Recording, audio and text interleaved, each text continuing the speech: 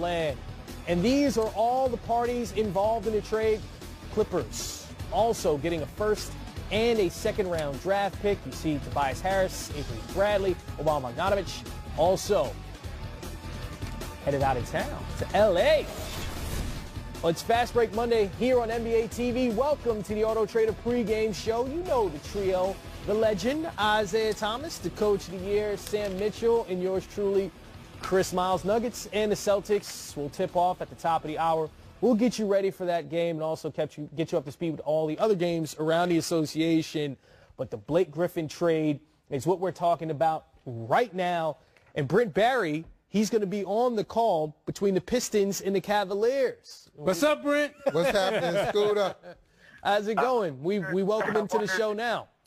Yeah, I'm wondering if Sam and Isiah have brought up the business of basketball, because there we go, right in the thick of it. And, yeah, tomorrow Pistons against the Cavs with the news of the Blake Griffin trade dominating both NBA TV and social media, as I'm sure you guys are well aware. And here you thought all the drama would be with the Cleveland Cavaliers, and now you get some with the Detroit Pistons. Yeah, you know, I think Isiah was making mention about the fact that Detroit has really found themselves in this position because of the fact that the drafts over the course of the last 4 or 5 seasons for them have really not been players who have flourished within the system.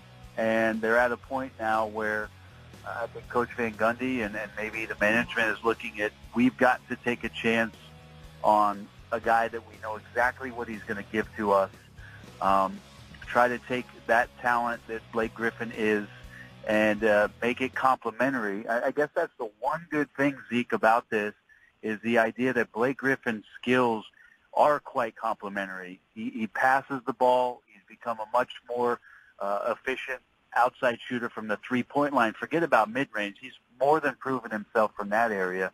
But now all of a sudden, if Blake Griffin's allowed to run the point guard position and handle the ball a lot more, there can be some creative things that they can do with their bigs.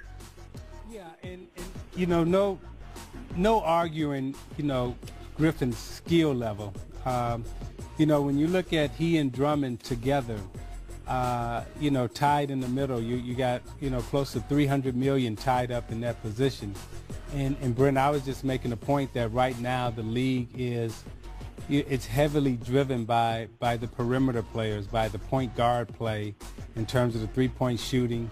And Sam made the excellent point in terms of, you know, with the money that's tied up at the 4 and 5 spot with Griffin and Drummond, can they be creators? Can they inspire? Can they help other players become better that are going to be their perimeter players? I mean, that's the gamble that you're making right now. And, you know, when you look across the league, the top teams, their best players are the point guards, and the point guards are running the league right now, not the big men. Yeah, I don't want to take anything away from what it is that Reggie Jackson potentially can add to the roster with his ability to get into the paint. But, you know, when you look at some of the numbers with Detroit this year, they're not really a pick-and-roll man team, and that's something they have to develop. That chemistry is going to take some time. And you said it, Zeke, they really don't have any perimeter shooting. And I'm wondering if they're trying to be the East Coast version of what the New Orleans Pelicans have tried to do with having Cousins and Anthony Davis together, and the way that they had complemented each other, started to play some good basketball with Holiday out on the perimeter.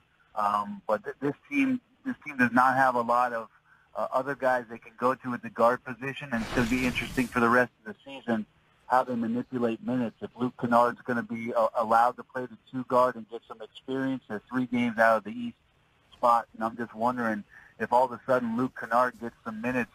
Not something that Stan Van Gundy's used to doing, divvy out minutes for a young player, but that might be the position that they're in, and then get Reggie Jackson back from his injury and just try to make a run to get themselves into the playoffs, because this move is the payoff for them is they got to get into the playoffs with this kind of move. It's got to be worth that to them for this season. Brent, when you look at this move, and I agree with you, does this put the Pistons in the playoff? Does this make them a playoff team in the East? And if it doesn't, what does this say for Stan and his staff? Because It seems like they're going all in. And my biggest concern, I feel like they had to do this deal. They had to do something. But now they're thin. If Blake Griffin missed any time because of any kind of injury, can they rebound from that? Can they hold on until he gets back? Yeah, that's the swing. That's the swing that they're taking, Sam.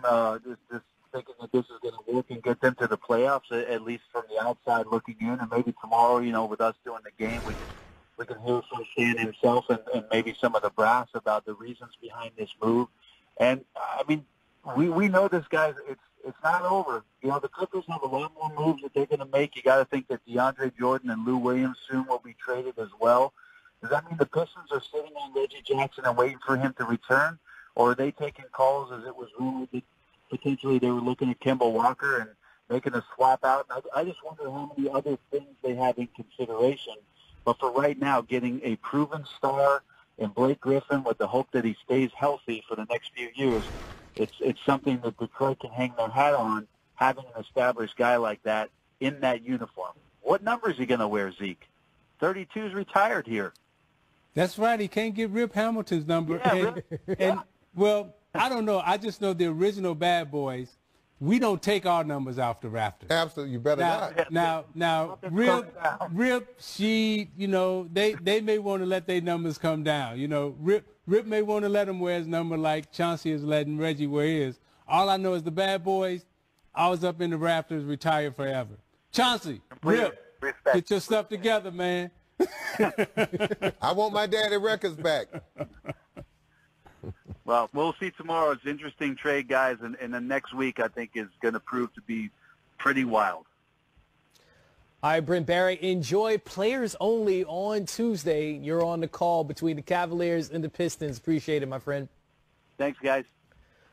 Well, apparently players around the league are taking notice. There's Aaron Gordon, you know him, for the Orlando Magic. Blake and Dre on the same team is tough.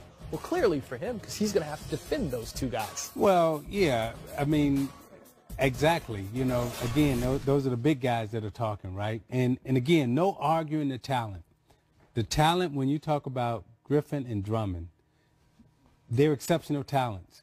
But the way the game is being affected today by the three ball and on the perimeter, that's where the game is at today. So that's where Golden State is having success at. That's where Houston's having success at.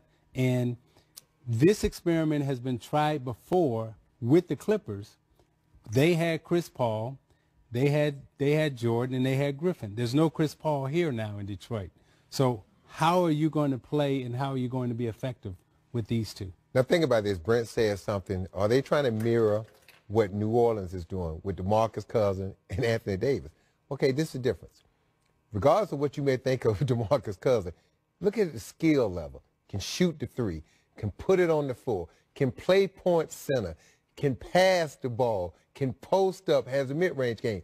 And AD can do the same thing. Now, Blake Griffin can do all those things. DeAndre Jordan, can he pass? Can he play out on the perimeter and make plays and things like that? And then second, who are you going to put around them? Yeah. Who's going to, because if I'm playing Detroit right now, I'm trapping Blake Griffin every time. I'm going to make him get rid of the ball, and I'm going to make some of them young guys or unproven guys make jump shots from the perimeter. And I'm not going to